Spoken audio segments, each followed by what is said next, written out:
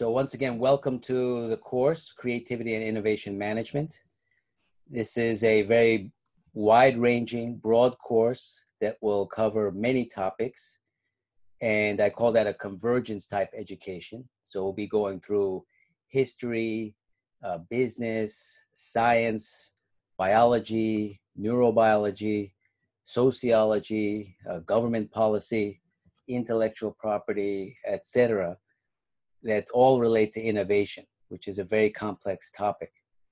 And this may very well be one of the most important courses you take, because innovation is in fact critical to personal success, company success, and societal success. If we look at the COVID situation, the only way we will get out of this situation is through innovation, actually. So this is a very important topic, a very important course, and I hope that you will learn a lot over the coming few months in the coming semester. So as you can see here,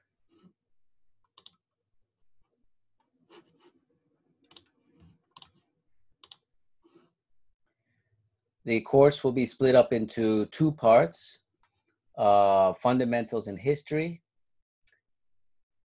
And today we will be talking about what is innovation. And then we'll be talking about history of innovation, subsequent weeks, innovation and culture. And the second part will be in terms of the applications and methods of innovation. So we'll be talking about methods of innovation, innovation society, and the future of innovation.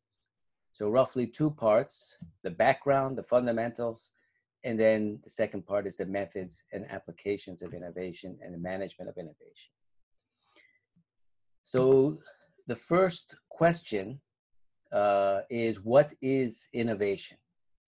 So I'd like to go around the class and raise your hand and tell me what you think innovation is. Any thoughts? Professor, can I answer? Yeah. So, and please say your name. My name is Otomrod. Good afternoon. Good morning. And for me, innovation is something that you can create or use a certain item in a multiple ways that was in a certain that it's to using it in multiple ways. For example, a can of bottle can be used as it's meant to be, or in a different way for innovation as a gardening pot for something. Sure.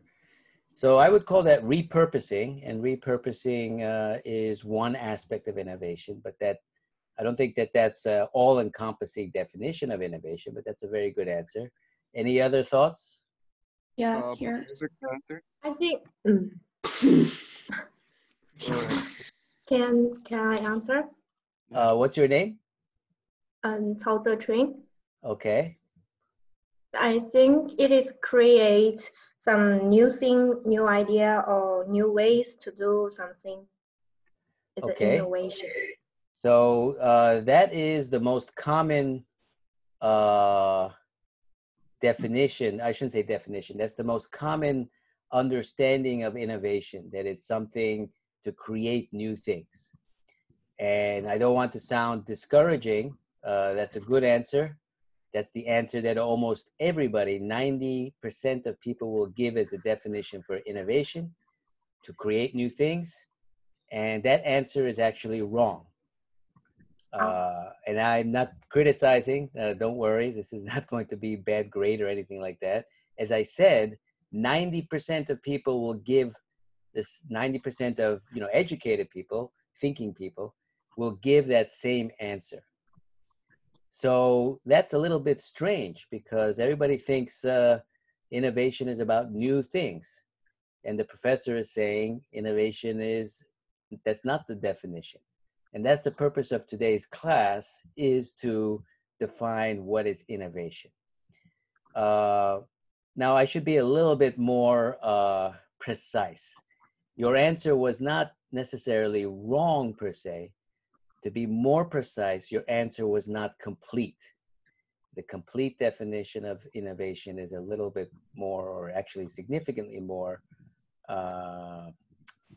complex than that. Of course, new things play a role in innovation, but that's not the same as innovation. So let's talk about what is innovation. Thank you for your answers. So here are some textbook definitions from business textbooks. Howell and Higgins in 1990, innovation is the process by which entrepreneurs convert ideas into marketable, convert opportunities into marketable ideas. That sounds like business speak to me, jargon.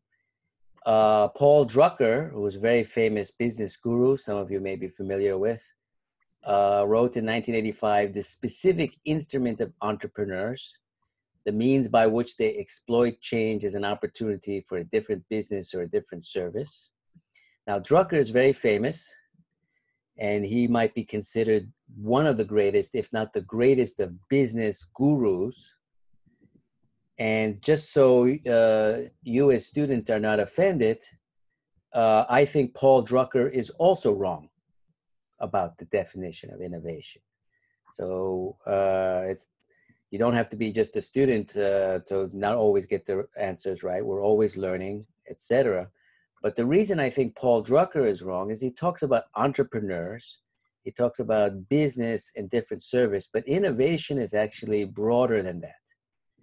And that's a really important concept that we need to develop in this class. All of you are in the Soulbridge International School of Business. And most of you, of course, are aiming for careers in business, and innovation is an important part of business. But innovation is a mindset. It's not something you turn on, you walk into the office and you start to be innovative, and then you leave the office and then you become not innovative. If you look at all the great business innovators, they were also innovative in their whole mindset in their life. So you look at Steve Jobs, you look at Elon Musk, and it's not just about wearing a sweatshirt and looking sloppy. That's not innovation, of course, but their whole mindset is about innovation. It's not just a business thing. And then, as I said at the beginning of the class, with COVID, we also need innovation from government. So we talk about Korea having innovative solutions to the COVID crisis. It's not a business. And then there's scientists and artists are also innovative, beyond just being creative. So Drucker is wrong, or I should say incomplete, because he focuses just on entrepreneurs and business. And as a business guru, he should know very well that great business people and great business ideas occur with a personality and a mindset, not just, a skill that you turn on and off. So Drucker is not entirely right. And then Luca and Katz in 2003 get a little bit closer to this, but they use a lot of words, and I'm going to simplify it in my definition, which I think is the most precise definition. I'm not saying it's perfect, because innovation is always all about improvement, and but we'll try to really nail this down. So Luca and Katz in 2003 said, innovation is generally understood as the successful introduction, very important word, successful introduction of a new thing or method. Innovation is the embodiment, combination, or synthesis of knowledge in original, relevant, valued new products, processes, or services. So I think this is the closest definition that we will develop over the course of the next, of this lecture.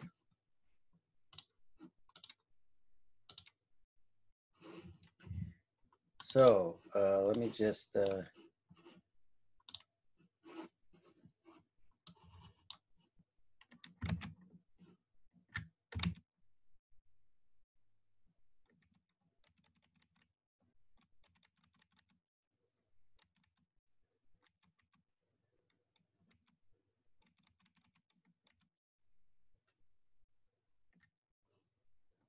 okay.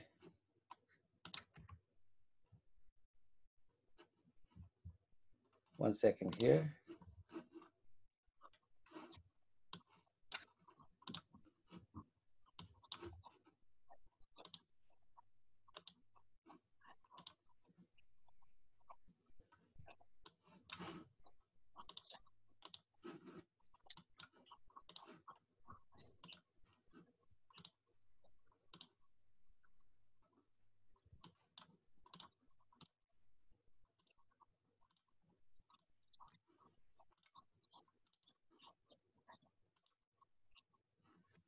Okay.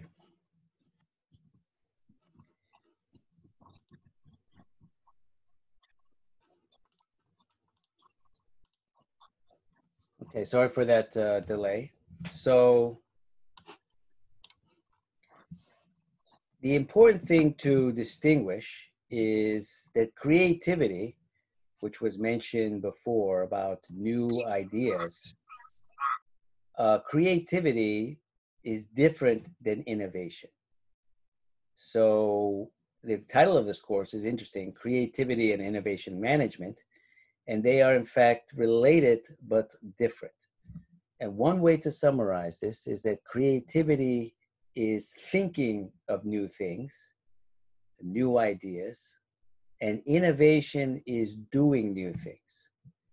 And that's one reason why innovation is particularly important for business or for governments or societies or individuals, because if a new idea is not actually done, then it's not innovation.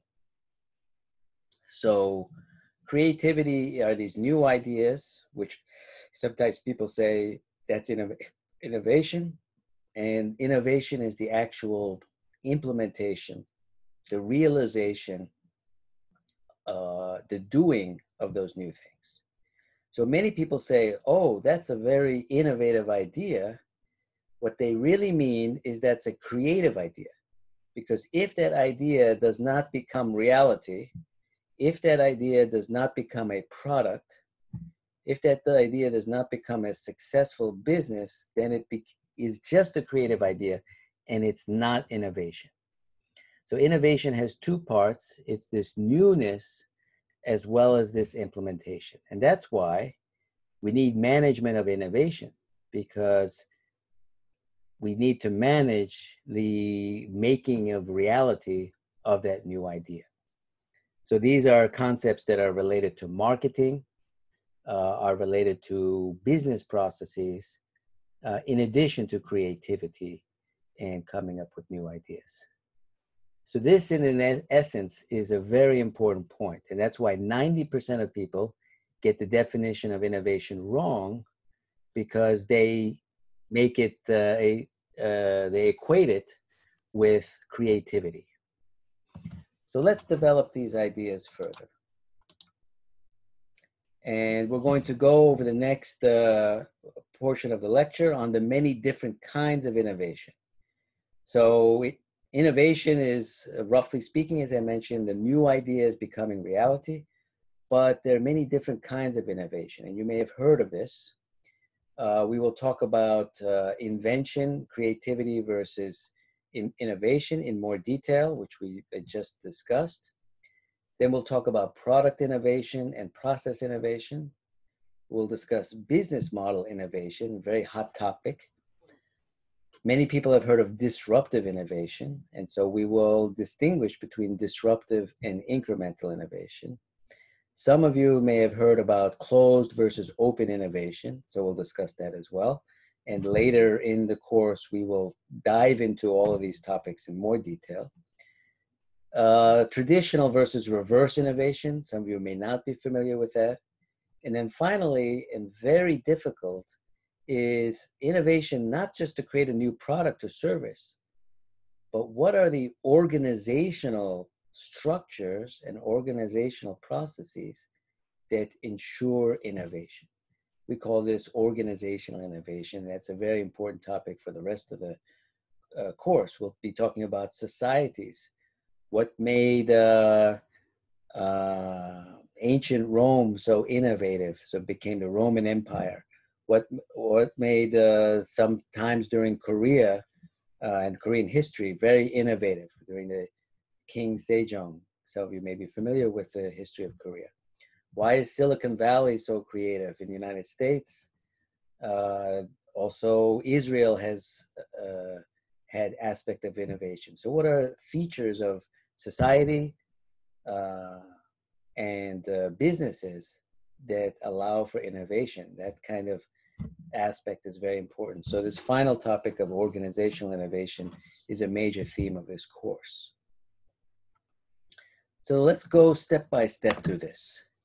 As I mentioned, invention otherwise known also as creativity, is not the same as innovation. And 90% of people will say that innovation is creativity, and they mix those two concepts, but they're very distinct. So let's develop this in more detail.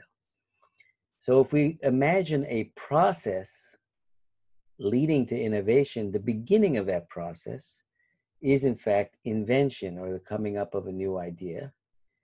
And the beginning of this process of invention involves both artistic aspects, humanistic aspects, as well as technology and science. So science and art have to come together to produce invention. And this is very interesting because most people think, well, a new idea is just a scientific idea. But there's also artistic aspects. And I'm not just talking about design, but about how this idea will intersect with human life and the world. And so we have to understand the broader humanistic aspects of this early on in the process. And that's why invention, creative people have very broad interests in science and art and all these areas, and not just technical experts in one particular area. So invention has this quality. And then you make various applied research and further product development, and you bring it to the market and bring it to reality, and that becomes innovation. So one way to describe this, my definition of innovation is also grounded in the definition of invention, because it's important to see how they're related and how they're different. So in other words, the definition is not a standalone definition. It is partnered or paired with another definition, namely the definition of innovation is paired with the definition of invention. So as you can see, invention refers to the discovery or creation of a new idea. What one of you said was the answer at the beginning. It is usually, this is interesting, the work of an individual. We talk about a creative genius, a Leonardo da Vinci or a Mozart, etc. And then also, invention is, by definition, outside of reality.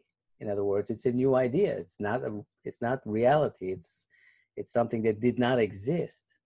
Therefore, it's not out of reality. So I'm not going to get into all aspects of psychology and psychiatry, but sometimes creative geniuses might have some sort of border on insanity or craziness. People say, well, that's a crazy idea, a new idea, etc.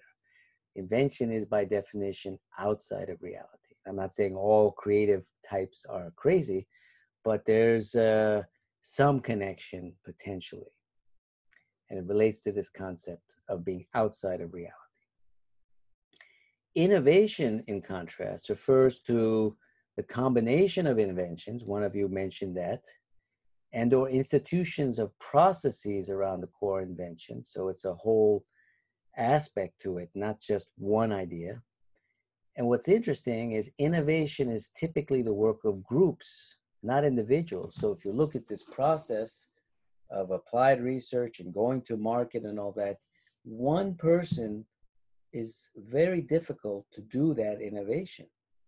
So when you say that's an innovative person, that may be partially true, but in general, it takes a village, as it were, to create innovation. So innovation is typically the work of groups, not individuals, since a variety of capabilities and resources are required. Now, the last sentence is very interesting. Innovation, by definition, takes invention into reality. It takes that crazy idea and makes it into a real idea. This is innovation. So I'm going to ask, finish up this slide. So you have invention, innovation, and then the diffusion of that innovation throughout society or the real world. So I'm going to ask a question. All of you are familiar with Leonardo da Vinci, the famous Renaissance Florentine, Milanese, Italian artists, scientists, etc. And some people say Leonardo da Vinci, the Renaissance man par excellence, the epitome of the Renaissance man, was one of the most innovative people ever in history. How many people, how many of you think that's true? So instead of answering verbally, why don't you go to the chat room and just enter yes or no if you to this question. Was Leonardo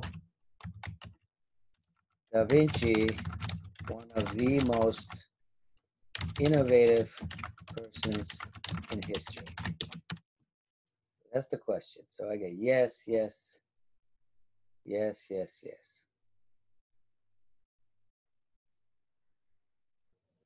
There's one yes with 3 S's. Must be very enthusiastic. Everybody says yes. Okay. My answer, I think you can guess because you're already probably knowing my style. My answer is no. And in fact, somebody just said maybe he was more invention than innovation. That's right. So for example, Leonardo da Vinci designed a flying machine. Did it become reality in his time? No. He designed all sorts of other weapons and engineering marvels. The vast majority of them did not become reality in his lifetime. And as a painter, he was extremely creative, extremely inventive, but he created very few paintings.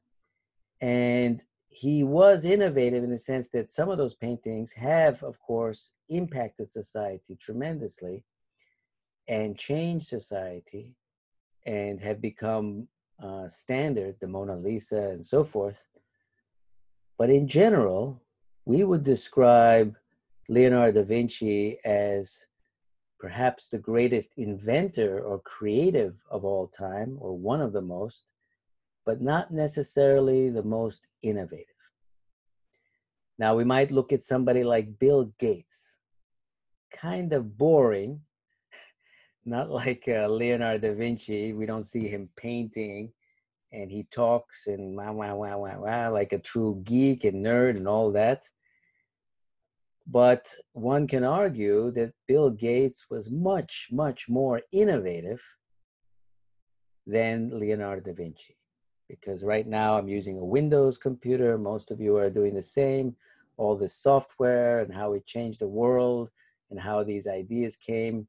And not necessarily creative ideas, but he brought some ideas together, brought some operating system and so forth, and created this reality that we're living now.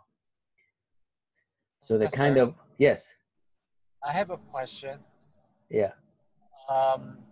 If you're looking at the new product launching like presentation stuff, they always say their product is innovative. I know, they're all wrong. They're all wrong. Okay. They, I shouldn't say I'm being extreme. They are not really being correct. Everybody says they're innovative. And everybody says, okay, I woke up this morning and that's really innovative.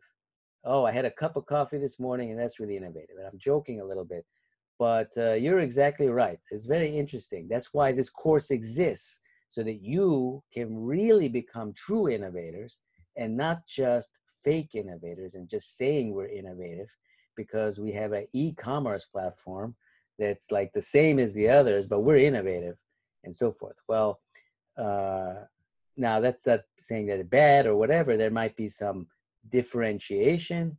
There may be some special features, but the fact that they haven't actually been successful doesn't mean they're innovative. So now we can criticize them and say, oh, they're not using the definition right, and Professor Gorel is an academic, but and all that.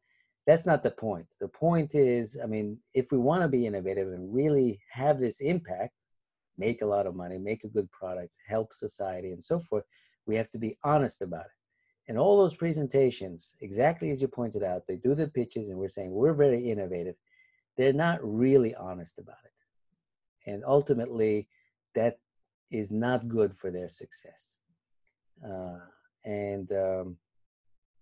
So it's very interesting that you say that. So I'm not criticizing them so much from an academic standpoint, but ultimately, you know, we really need to be thinking what is innovation in order to, you know, be innovative. And otherwise, we're just deluding ourselves. We're just imagining and hallucinating about what we want to do. So that's a very good point. The same goes true, by the way, with disruptive innovation. We're going to talk later or soon about disruptive innovation. Many people say we have disruptive innovation. And when you really get to the definition of disruptive innovation, which we'll review, what they talk about disruptive innovation is nowhere near disruptive. They just use the word disruptive because it sounds good and they heard it from somebody else and it sounds good so they can get the money from the venture capitalist. So they throw it in the presentation.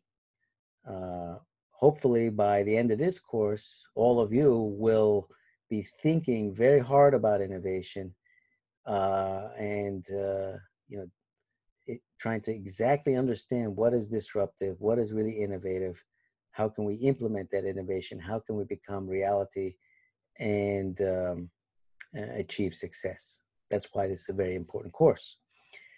So let's look at a few case studies. One of the case studies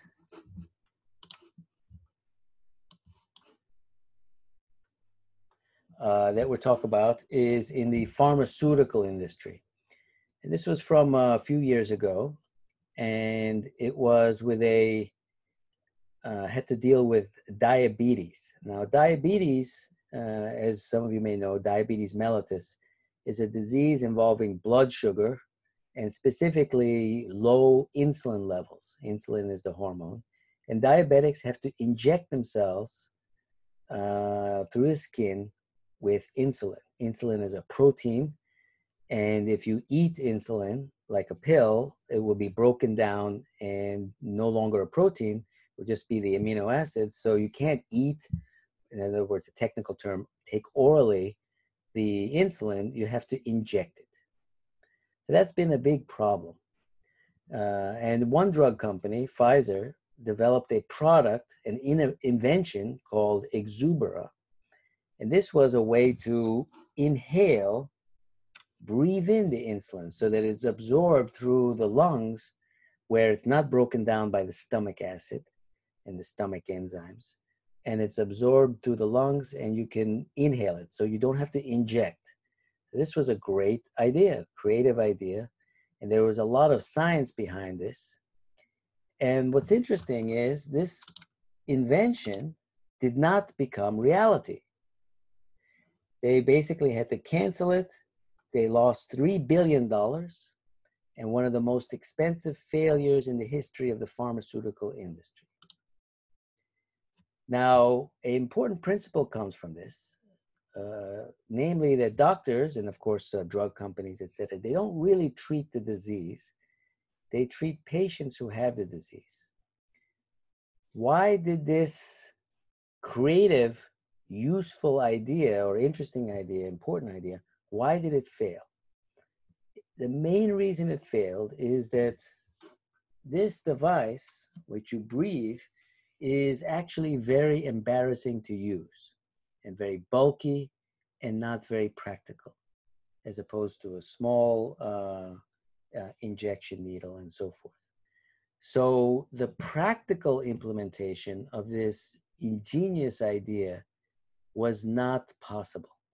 So they did all this science and technology, but the human element, and that's where the art comes in, the human element, feeling embarrassed, feeling uncomfortable, feeling inconvenienced. These are not scientific concepts, at least not chemistry or biochemistry. These issues prevented the implementation of this new idea. and therefore it did not become an innovation. It was a clever idea with some cool science, but it never became reality and never became an innovation. So that's why innovation is not just about some fancy science. There's also the humanistic element or art related to this innovation. Yes. Excuse me, I have a question. I believe that in this case, the problem is not really rooted in the way that people should consume this insulin or something like that. It's the same like Galileo when he said that the sun does not rotate around Earth rather than Earth rotates around the sun. And it's like there is a group of people who dominate and they sometimes prevent the innovation, that's all. Because I've never seen people who actually injected themselves in front of others. And I don't think people will actually inhale insulin in front of others and feel embarrassed. Rather than that, they will do it alone. So it's like maybe innovation is something which is maybe approved by the group of superiors and made on time, something like that. Well, yes, that's a very good point. Now I should emphasize that this aspect of embarrassment, inconvenience, difficulty, etc., the human factors, the user friendliness, etc., is different for everybody. Some people may not obviously use it in public and so forth. But my point is that the human factors were a very important element as people study this. Now, you point out another very interesting aspect is where maybe some powerful people like the church in the case of Galileo, or the FDA or other forces might prevent innovation from coming out. That is very real difficulty. But that did not happen here. At that time, Pfizer was the world's largest, most powerful, richest pharmaceutical company. And they were not in that kind of a position to be suppressed by these, how should I say, superior forces, if you will, which tend sometimes to inhibit innovation. So you're exactly right about that, but it does not apply, at least in not any significant way in this case. In fact, Pfizer, or a very large drug company, can in fact be one of those elements that can suppress innovation by other companies, whether it be through regulation or influencing government or just acquiring and then making it disappear. That's a very real phenomena. And I'm glad you pointed that out. But I don't think, and I'm pretty sure, you know, in the post-mortem of this failure, that it played an important role. In fact, it was approved and so forth. So that's an important phenomena, and we will go over some of those societal aspects that prevent innovation, but it did not play a role here. It was more the fact that basically patients were not comfortable with it, and for many reasons, embarrassment, difficulty, inconvenience, and so forth. But thanks for pointing that out. I should also quickly say that this also had unfortunate reminder or implications. It looked like devices that are used sometimes to smoke marijuana and other such things. So it looked strange.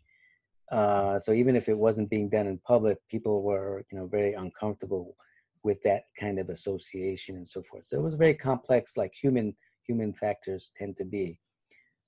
So the second interesting case, which is a very famous case in the business literature, is that of the VHS, which is a Panasonic standard in videotapes, versus Betamax, which was the Sony standard in videotapes. Now, all of you are fairly young, so we don't use videotapes that much. Everything's on the phone, TikTok, and so forth, MP4 and digital files and so forth. But for a long time, we had these videotapes, and of course they still exist. Some of you, of course, familiar. And so you had these two types of videotapes, and these were the famous videotape wars. And this was in the 1970s and 80s. And what was interesting is that the Betamax was the superior technology. So it was more creative, had more advanced features, was better technology, better science, and so forth. but the VHS actually ended up dominating. And that's in this diagram here, VHS, the Panasonic-based technology, was blue. And so it basically became the dominant design. And the Sony Betamax basically disappeared at that time. And this was quite an amazing case. They study it at the business schools around the world. And I think it's a very important case of innovation, particularly innovation in the context of what is the original invention actually better, but the innovation that prevailed was the other one, namely the VHS. So why was Betamax superior technology? At a higher resolution, just a little bit, slightly superior sound, more stable image, and had the Sony quality, etc. And there were several factors that led to the VHS becoming the dominant. One was, which was very interesting, is Sony had a proprietary element, whereas the VHS was licensed out by JVC, and Panasonic took it, and many other groups were able to produce VHS. So it was an open technology, and that implied lower cost. There were some other features that actually were better. One of them was longer recording time that fit the market better. And so that created, even though the core technology might not have been as good, how it was brought to the market organizationally and in terms of market entry and open innovation and so forth, concepts that we'll talk about, enable it to become the dominant design. So which technology was superior? In many counts, Betamax was superior, but in terms of the innovation outcome, VHS ended up being on top. And that again highlights this whole spectrum of activities that are involved in innovation. This course is not about only about being creative. I hope that we will become more creative as a result of this course, but that's not the only factor. We need to understand the wide range of activities related to making that creative idea actually successful. That's case number 2. So we're going to answer one more question, and then we'll take a break. Which is more important in this whole process? Or what do you think is, if you're going to give us a pitch and you were to say invention or innovation, our product is more inventive, our product is innovative, whatever. What do you think is more important, invention or innovation? Yes. Yeah. In my opinion, sorry. Okay. I think both of them are important, but innovation is more important in terms of our society, because innovation is occurred when products are entered to market. Okay. And that's why it makes some process or makes some fields more easy, more user-friendly.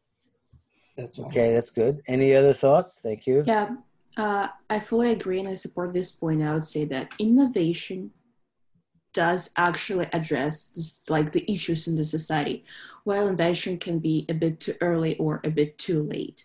For example, nowadays the whole world is waiting for the vaccine against COVID-19, and that will be innovation. Yeah. That will be useful and expected by the society or by the people. But invention will not necessarily be expected. Of course, it can be very useful and it can push the society to like the next step of development. However, innovation is I think it's more important because it for sure will help the society develop. Great. Well, these yeah.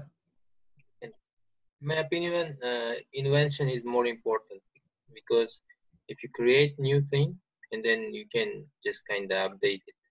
Okay. So without any kind of invention, how it's possible to innovate? Yeah, well, I appreciate Eleonora's answer, Yesujonov's and Dijaborov's, excuse me if I'm mispronouncing. In particular, Dijaborov's answer is interesting because I'm going to give some examples related to that. So Dijaborov was saying that invention is very important because you have to have that as the beginning, right? But I'm going to talk about another case example of the IBM PC. The IBM PC, personal computer, some people are making, there's some background noise, so if you can mute.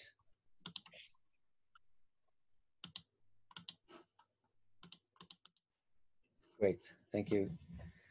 So this is the IBM PC, and obviously old style computer. I don't know if any of you have seen it. And this was one of the most innovative products of all time.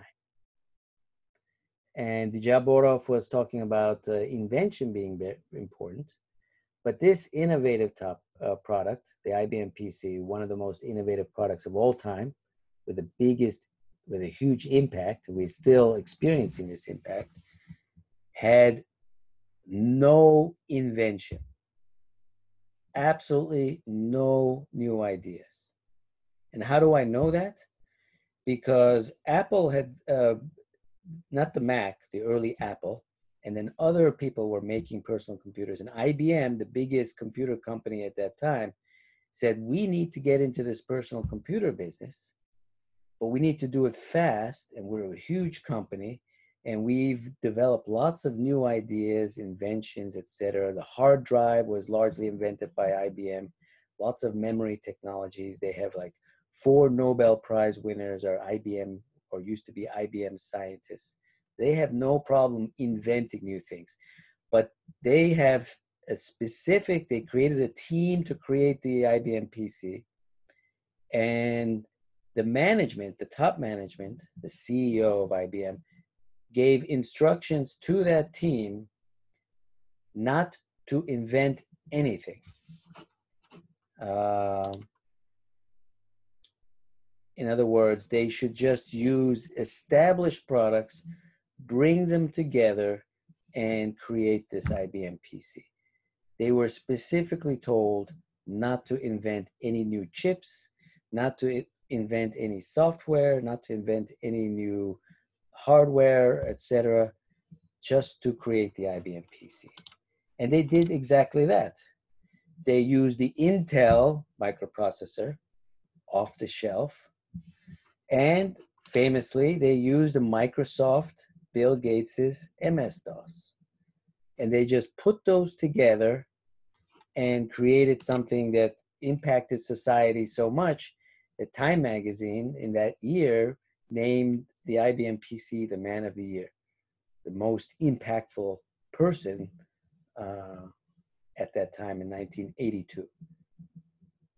So this is an example of tremendous innovation with no invention. So it's an extreme example. And I agree that invention is very important, that I'll show shortly.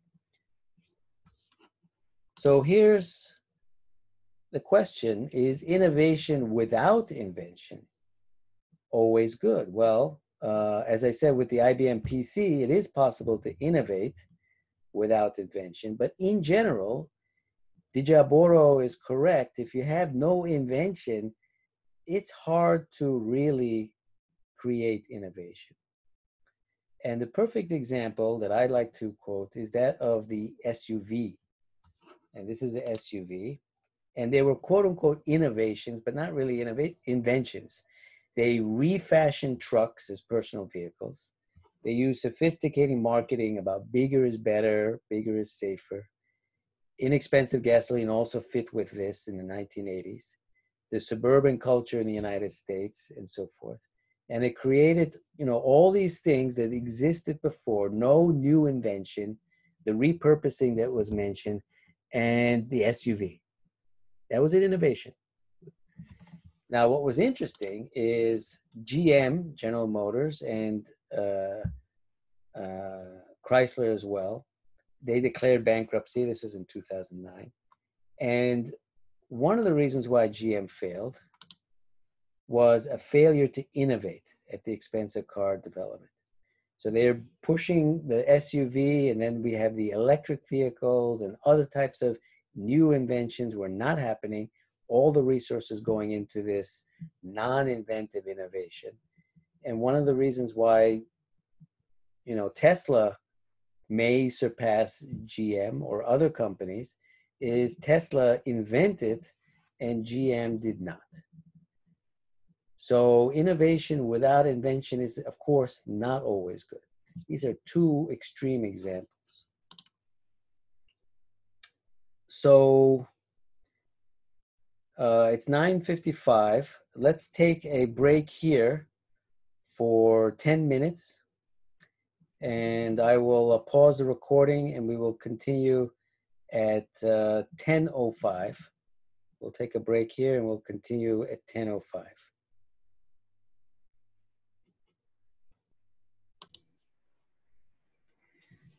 So we'll start again now with another distinction in innovation, the difference between product innovation and process innovation. This is a famous framework for innovation by James Uterbach, Mastering the Dynamics of Innovation out of MIT, where they had the fluid phase, the transitional phase, and the specific phase.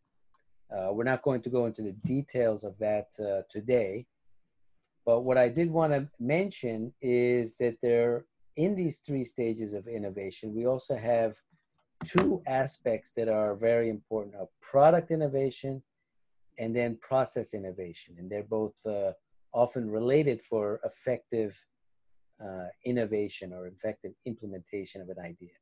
So this, a lot of people think, well, I have a cool product or I have a cool technology. It's very innovative. Of course, it's not in the market, but it's innovative. So again, we mentioned that that's not exactly correct, but it's very creative, but it doesn't really enter the market. And that's because often we have to imagine the process around that product. So for example, with the Pfizer Exubera and the insulin, the product was very creative and innovative in a way, but the process around that, how it related to how the patient interacted with the product didn't work so well. And that's not the only process. There's marketing and distribution and so forth. So that ultimately failed. So this is very important to understand both of this product and process innovation. Another example is a COVID vaccine. The vaccine may be very ingenious, have a lot of innovative aspects in terms of other vaccines and so forth. But in terms of ultimate innovation, if the process to bring it, whether it be production, distribution, convincing people to take it, making it easy to get the vaccine, addressing the whole anti-vaxxer movement and so forth, if those social measures and that process is not done, then we don't get innovation. So one example of product innovation is with the MP3 player. So, well, we're going to talk about that later. So an example of process innovation, this is the assembly line for Ford cars. So Henry Ford made the innovation, not just the car, but the whole process and how to produce the car. And that concept of assembly line manufacturing was three major elements: to sequence the activities step by step, to have the workers move a minimum distance from their tools to the car to whatever other resources they were using, and to regularize and systematize that work. So a case study number 3 of this concept of product innovation and process innovation is the SaeHan and the Rio, the original, one of the original MP3 players versus the iPod. So actually two Korean companies, Korean-American Korean companies, actually invented the first real MP3 player. It was called the Rio, and then also SaeHan had a similar device. Most of you may have not ever seen this device. And this was the first MP3 player. It was the Rio. It was a true creative and inventive implementation of the MP3 concept. And it was innovative to some extent because it was a product that quite a few people had at that time. So that was a product innovation. And the dominant design is not a result of the product innovation, but more process innovation. And the dominant design that it developed was not the Rio, which was invented by Koreans, but actually, as many of you know, the Apple iPod.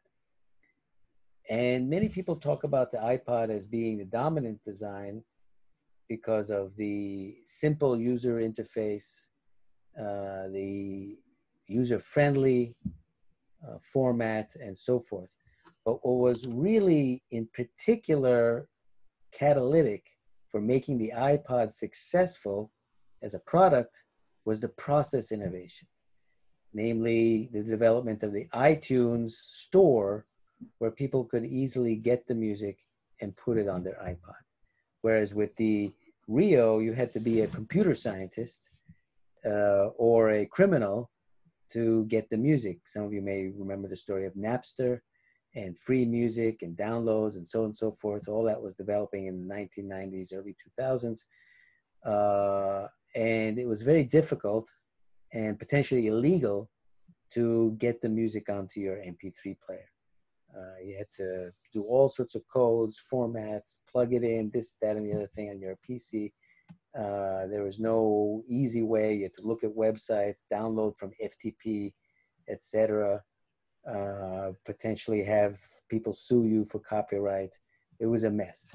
So the process was obviously not, very good.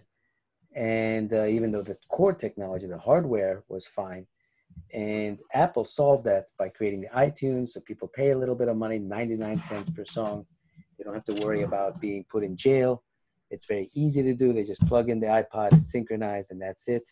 You don't have to be a computer science expert and a programmer to make that happen. So this process innovation was very critical to making the iPod the dominant design. So product innovation and process innovation. We also call this a business model innovation, and we're going to talk about that later in the course. Another very interesting topic, and also one that's confused, is disruptive versus incremental innovation. So one of you had mentioned about startup pitches saying our product is innovative. Well, there are many startup pitches that also say our product or our service is disruptive innovation. And people don't really know always what that means. They think disruptive just means crazy or radical or big or significant or just I feel like saying it. So disruptive versus incremental innovation. And there's actually a very clear framework for understanding the distinction between those. That framework was developed by the late Harvard Business School professor Clayton Christensen in his book, The Innovator's Dilemma. And this visual framework describes the basic theory as well as practice behind disruptive innovation. So what is this diagram? Let's go through it. On the horizontal axis is time, over which a company is innovating, bringing new products, and so forth. And on the vertical axis is the performance characteristics of those products. And as you can see with these arrows, in generally over time, performance improves or performance increases. But there's several arrows, so we'll discuss that. The first line is the dotted line here, and that is the nature of customer expectations or needs. In other words, the minimum performance that the customer wants from the product. This tends to stay the same, although it may slightly improve over time. People expect better performance in general, better cars, better computers, and so forth. So that is the customer needs performance trajectory. Now, the incumbents or the existing technology, the existing companies will improve their technologies also in an incremental way. So for example, they'll have twice as much memory, they'll have 10% more speed. For automobiles, they might have a few more features, slightly better fuel efficiency, whatever it may be, this incremental innovation. The other word for it is sustaining innovation. And they are above the customer needs. These are the high quality existing companies producing better and better products all the time through incremental innovation. Disruptive innovation are products that are actually low performance, but they have the advantage of either creating new possibilities or most importantly, being lower cost. So a lot of people often say, well, we have a disruptive innovation because it's the best performance. It's much better than anything else out there. But the irony is that most disruptive innovations are actually poorer performance, less quality. And I know that sounds very strange, and we're going to explain that shortly. But what's interesting is, even though it's poorer performance in the beginning, at some point, that lower cost innovation, that lower cost product, will reach the line of customer needs or customer expectation. And then suddenly, the incumbents, which have this high-priced, high-quality product, get disrupted by the lower quality or lower performance products as soon as the customer needs are satisfied. And that's the point of disruptive innovation. So this is a little bit counterintuitive, but we'll see many examples, if you think about it, that are actually true. So let's look at another case study about this. The vacuum tube, which is an electronic component still used, although very rarely, versus the transistor. The vacuum tube and the transistor are both essentially switching circuits. And as you can see here, there are many advantages to the vacuum tube. There are also many disadvantages to the vacuum tube. And there are many advantages to the transistor, solid state transistor. And in fact, there are many disadvantages to the solid state transistor. So why is it that the transistor, which in many areas is actually less quality than the vacuum tube, how did that become the dominant design? How did that become the by far prevailing switching circuit? You might see that in very high-end audio systems, they use vacuum tubes, not transistors, or some of the components are vacuum tubes because of the superior sound quality and so forth. But the transistor was a disruptive innovation for basically two reasons. One is it was lower cost, incredibly lower cost. And the second is it created new markets. You know, you can't create a smartphone out of vacuum tubes. If you have your smartphone with a vacuum tube, it would be probably the size of all of Daejeon or all of Seoul for your smartphone. Your portable phone would be the size of the whole city and use as much energy and so forth. And of course, if one vacuum tube breaks because they're made of glass, then your phone doesn't work. So clearly, all kinds of electronics are enabled by this lower cost, much simpler transistor design. And of course, if you want to put 1 million or 10 million transistors or 100 million transistors on a chip, that's only possible with solid state technology, as opposed to 100 million vacuum tubes is not going to fit you know, on a chip. Obviously, it's going to fit in a whole size of a city and so forth. So the vacuum tube on some levels is superior, but was easily disrupted by the much lower cost transistor, which had other advantages of reliability and ruggedness and so forth. So this is a perfect example of disruptive innovation. And we have many other examples, as you can see, over history from the 19th century onto the present, of disruptive innovation. The transistor, as we mentioned, this is examples of product innovation that are disruptive. The Intel microprocessor that replaced many mainframes. Endoscopic surgery, which is not as perfect as you know, full surgery where you can see everything, the surgeon can see everything. The endoscopic is much more trickier and uses less resources, but in the end, of course, has replaced that. There are many benefits to the patient, and eventually doctors could get to the level that they had enough expertise with those instruments to make it happen. Flat panel displays, personal computers, as we mentioned, are disruptive innovations on the product side. And we also had disruptive innovation on the process side. Catalog retailing, discount department stores, Amazon is a process innovation for disintermediation. So disruptive innovation can be on the product or the process side. And of course, many other examples that I haven't necessarily highlighted here. So one interesting aspect is Uber and ride-sharing services, a disruptive technology. They say, oh, Uber is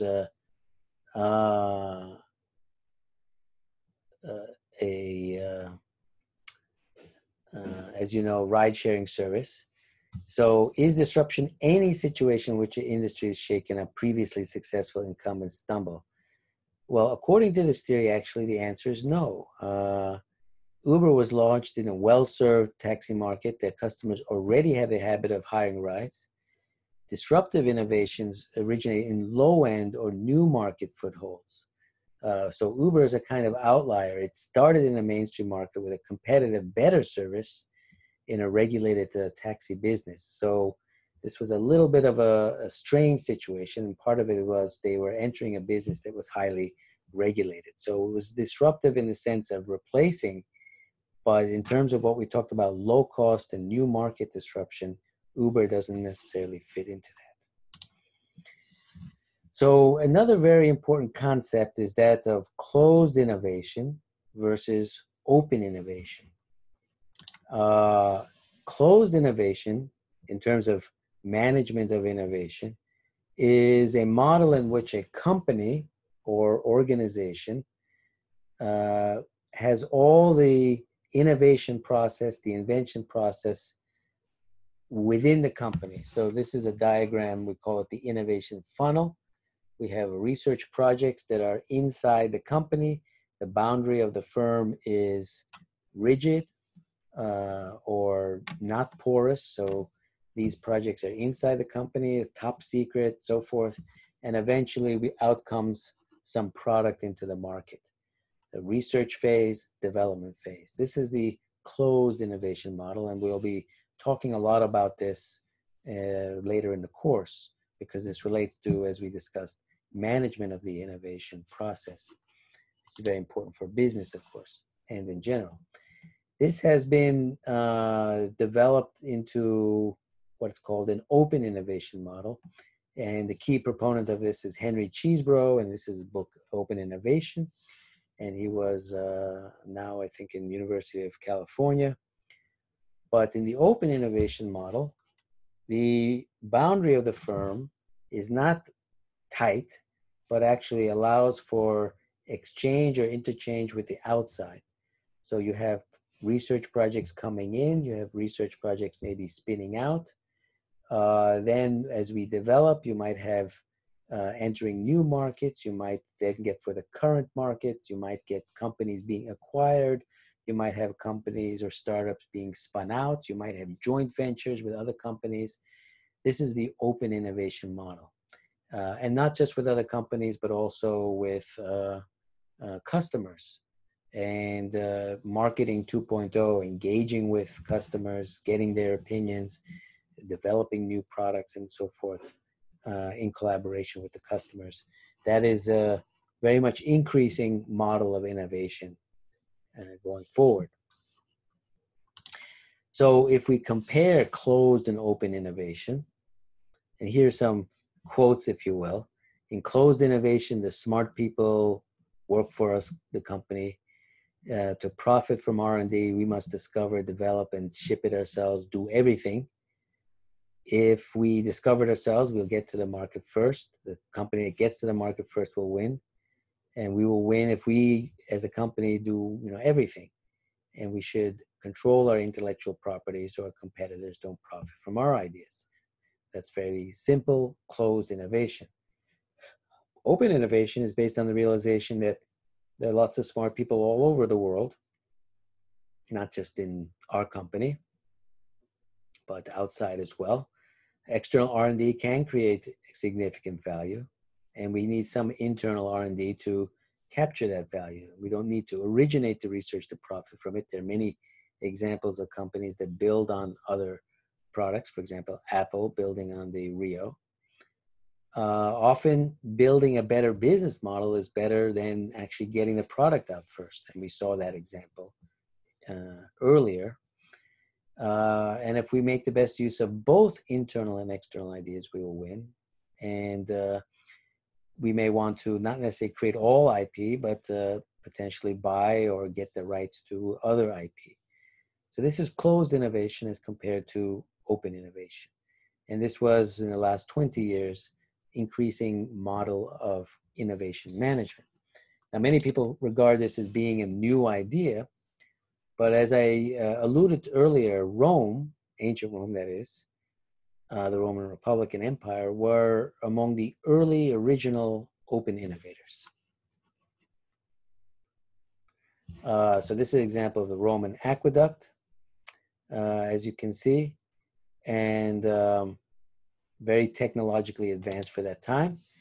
And the Romans had many innovations: concrete, which we use now, newspapers, social welfare, bound books, roads. The Roman roads are famous, still existing in some places. The arches, which you can see here, very beautiful, but also very practical. The Julian calendar, which is what we essentially use now. Battlefield surgery was highly developed at that time. And perhaps most importantly was Roman law, which still has influence in Europe and around the world. Now, the reason I highlighted Roman law here is that there was one particular aspect of Roman law, apart from the fact that it was innovative in itself, that enabled innovation. In other words, it was a organizational innovation topic, which we'll talk about shortly. And this picture here is of the 12 tables. And the 12 tables, the Duodecim Tabulae, were the Roman law. And one of the provisions in the Roman law was that outsiders could become Roman citizens. And that was called the Latin Rite. And that allowed people from outside Rome to come, bring their ideas, combine with other ideas and Roman ideas, and create all these great innovations. Now, this is very interesting geopolitically because at that time there were many Italian city-states in the early days of the Roman Republic, which didn't become full empire, but there were many other Italian city-states with many talented people and powerful resources and armies and so forth. Sicily, the north, the Etruscans and so forth. But the Romans prevailed because the other cities were much more closed. They did not allow outsiders to be involved as much and to bring their ideas, but the Romans did. And that was probably the most important difference between Rome and the other cities around it, throughout Italy and the Italian peninsula that enabled Rome to achieve the supremacy that it did, not only over Italy, but all of Europe and eventually the Middle East and North Africa as well. And that's extremely important in our modern days because there's been a lot of talk about nationalism and populism and so on and so forth, and there are significant pressures, or I should say influences here in Korea, for example, in particular, that we should keep everything Korean and for Koreans only and so forth. And in Korea, we have great pride in innovation, but that kind of inward-only innovation is unlikely to be sustainable. These are very important lessons for nations and for companies.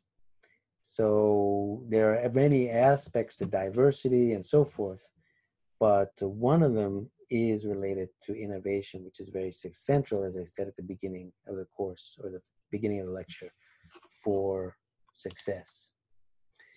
So another concept that I want to talk about is traditional versus reverse innovation. So in traditional innovation, the developed world typically takes ideas out or pulled to the undeveloped or developing world. So this has been the traditional way of innovation. But an increasingly important area is reverse innovation, where ideas and processes from the underdeveloped or developing world get actually adopted into the developed world. And this parallels a little bit this concept of disruptive innovation. Remember, disruptive innovation was the lower cost innovation, was the new market innovation that eventually reaches the right level that customers will accept and becomes disruptive. So reverse innovation in a geopolitical or geographic setting is one way in which disruptive innovation is developed. So reverse innovation as a source of disruptive innovation. So we talked about the price and the performance. Constraints drive innovation towards a disruptive technology. We talked about this. And the disruptive technology becomes a high value product as it improves that can be transferred from poor to rich markets through reverse innovation. So disruptive innovation and reverse innovation have close interaction. So the final point that I want to make is the concept of organizational innovation. Open innovation is a form of organizational innovation, but I want to talk more broadly about how we may innovate on innovation. This was another Harvard Business School professor who wrote a book called Science Business, Gary Pisano. And what's interesting about what he wrote is that there's an important connection between technology and organizational structure. In other words, if we look at the modern day corporation, or for that matter, this little startups that try to be eventually like the big corporation, these large corporations, these organizational forms developed about 150 years ago in the context of the development of rail and telegraph systems. Rail systems or transportation systems enabled centralized factories, resources to come in. So we had Detroit with the American car industry, and we saw that Henry Ford assembly line. So the rail allows for the centralization of production on the material or matter side. Telegraph systems allowed for the centralization of information and knowledge. So you had central headquarters controlling the outside sales departments and subsidiaries and so forth. And so the modern day corporation with centralized factories and centralized headquarters and command and management systems were enabled by technology 150 years ago. But the reason why this book, Science Business, was interesting because it was talking about biotech startups, and the same can be true of other startups, is innovating how we innovate. If we have new technologies such as social media, messaging, now this whole Zoom thing with courses and online teaching, and then we have decentralized production with 3D printing,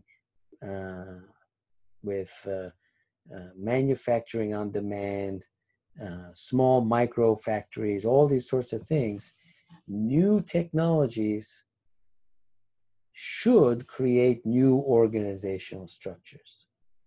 So this may sound very radical, but is the corporation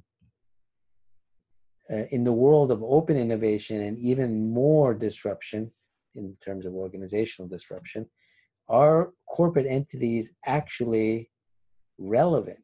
Are there going to be other organizational forms in the future? And this also relates to startups. Everyone dreams of being a startup and being an entrepreneur and becoming the next Microsoft or Amazon or whatever. But that implies that you create a unitary company, it grows, you go IPO and all this. But maybe the organizational forms 10 years from now, 20 years from now, and even now are changing. Maybe just creating a startup like that and then going for an IPO, that classic pattern may not work or may not exist because it doesn't support disruptive open innovation as efficiently. So we need to be thinking about organizational innovation, innovating innovation, in other words. So I'll ask the class again, what is innovation?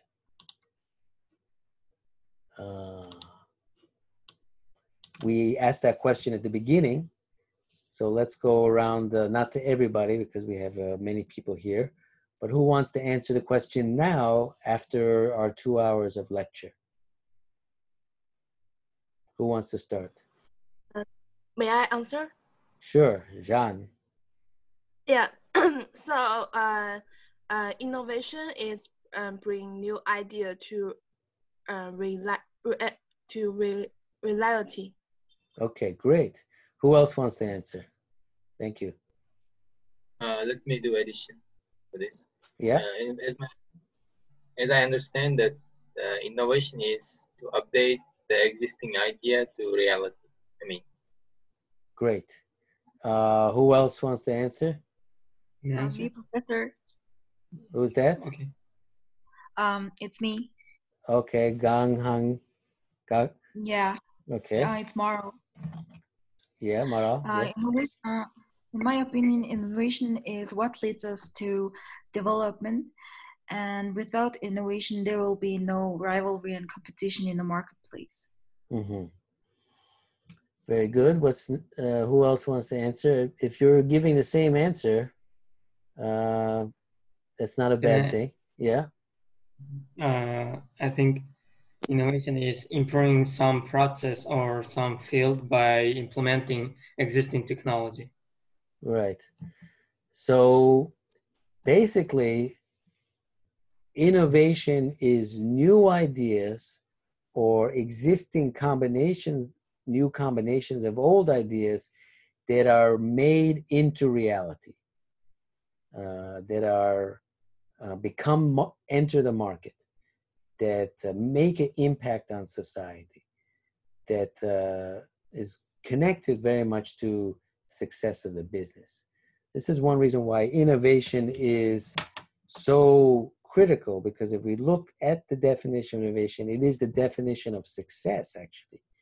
So if you are good at innovation, by definition, you will be successful. And of course, innovation will help being successful. So, and also one reason why this is a very important class is that this innovation process is many things, from the science to the art, to the marketing, to the manufacturing, all these things, which we won't go in depth in each of those, of course, There are separate courses about marketing, separate courses about manufacturing and supply chain and so forth.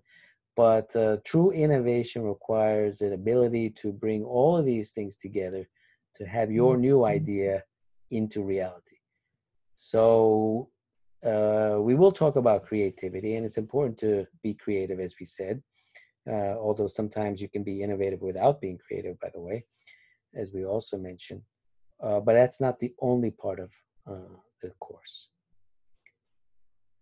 So let's go through a few practical aspects. Course methods. So we will have 14 lectures following an interdisciplinary convergence philosophy. So as you saw already, we did some electronics. We talked about medicine and pharmaceuticals. We talked about the history of Roman Empire, MP3 players. We talked about social aspects and so forth.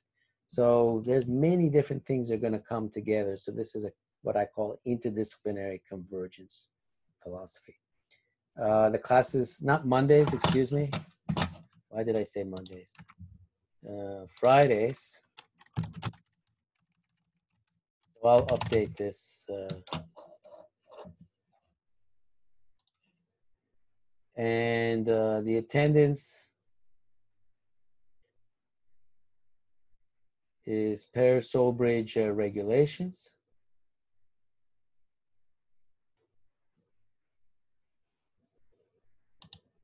And I should say here, the start of each lecture, enter your student ID and name in the Zoom chat room. Very important.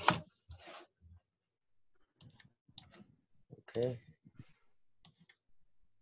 Obviously, all lectures and discussion will be in English. We will have a weekly assignment, which will be just short paragraphs, like a question. And I will put those both in the Google Calendar for that day and in the LMS. And you should answer, though, through the LMS. So just answer through the LMS system. Very short. And then we're going to have at the end of the class 3 short projects, about 1 or 2 pages. I thought we were only going to have 20 students, but we have 40. So I don't think it will be possible to give presentations. But I'll still have to think about that. Excuse me. And there may be a special sort of project. I'm still thinking about how we're going to implement this.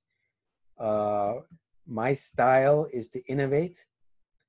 For example, I don't know if your other professors had some music during the break, but I decided to come up with a new idea and pipe some music through, and so you had the music through the break. So I like to do things innovatively. So I'm thinking of what kind of innovative special project we might do as part of this course. So I'm still thinking about that. Obviously, if you have any suggestions, feel free to let me know of things that you might want to do.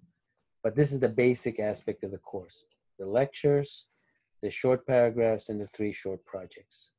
Now, in terms of grading, the discussion and participation, and mainly the short paragraphs, will be 25%.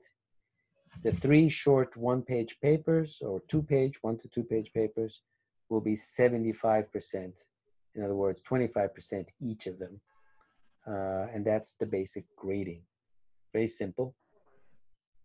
These are my contact information. As I said, I'm on LinkedIn. Happy to connect there as well.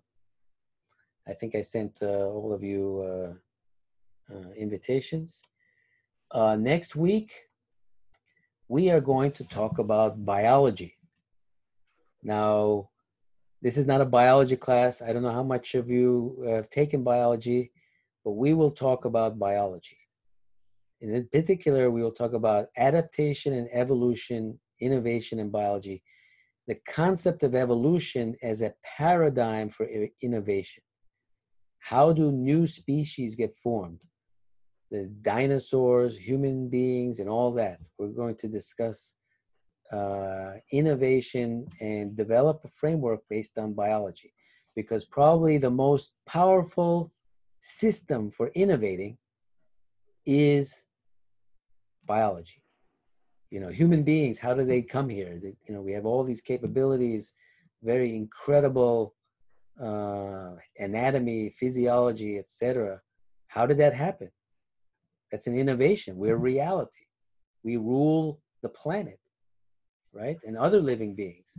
How did that happen? You know, we didn't just appear out of nowhere. And that's the process of evolution that has created this innovation, which is our reality now. And so we're going to study that next week. And this framework, how evolution works, will be a very good framework for how innovation works in other frames, such as in business or whatever. So by the end of tomorrow, we'll have a good understanding of evolution and some biological innovation. I will post the short question for next week, but I'll tell you now what it is. You should write down in one paragraph one example of something very innovative in biology. What do you think is a very innovative thing in biology? A new organ, new system, whatever it is, new species, new adaptation that you think is very cool, very interesting, novel, and of course successful, which is innovative. So that's next week. And then now maybe by next week I'll be able to figure out this special project. But if you have any suggestions for things that you might want to see or do in the class, please email me and that'll be helpful as well. Okay, any questions? Professor? Yeah. I might have misheard, but did you send the Google Drive link to our student No, mails? it's not Google Drive, it's Google Calendar. Yeah. So I will not be using Google Drive for file exchange. The files will be attached to the Google Calendar, although indirectly they're actually through my Google Drive, by the way, but they're through the calendar, and the LMS will also have the files. So there is no Google Drive invite. It's Google Calendar. Yeah. So did you send these through the email? Yes, through email. Everybody should have it. So I'll pull up the Google Calendar. Where is this?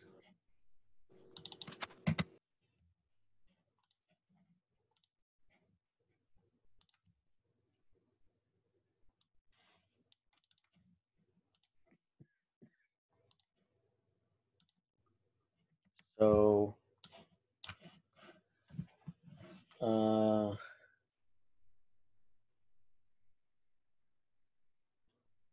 here's Saliev Shakbozkon. Yes, that's me. And I sent it to your mail.ru. So maybe it's in your spam box or whatever. So yeah, I just checked it, but I couldn't find it. That's so strange. Okay, so then if you haven't, this is actually a good question. Thank you. Well, I wasn't implying that it wasn't a good question. So I appreciate it. There are two things. One is if you have not received this Google Calendar invitation, then send me an email. And the second thing, my email is ogangurel@gmail.com. The second thing is that Google Calendar, of course, works better with Gmail.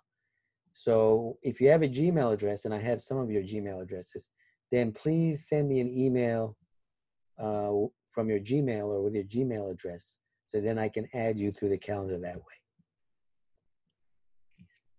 Okay. Yes. So thanks. Any other questions? Professor? Yeah. Can you please check for me that have you have my email yet? Well, because I consider okay, so here's the thing. We have 40 people here. I don't want to spend everyone's time checking individually. If you did not receive the invite, please send an email to my email address. So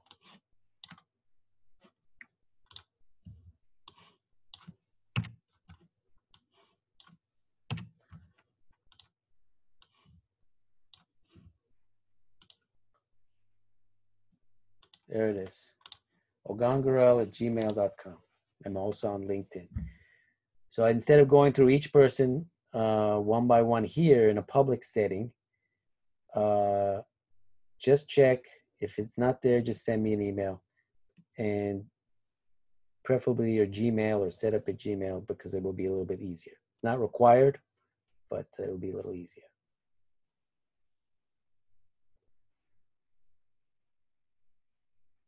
Any other questions?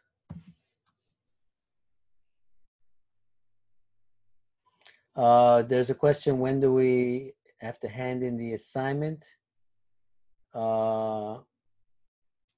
So that will be before the class. So the next day or two, I'll post it on LMS, and before next Friday, you submit it. So every assignment will have the deadline, but in general, it will be before the class.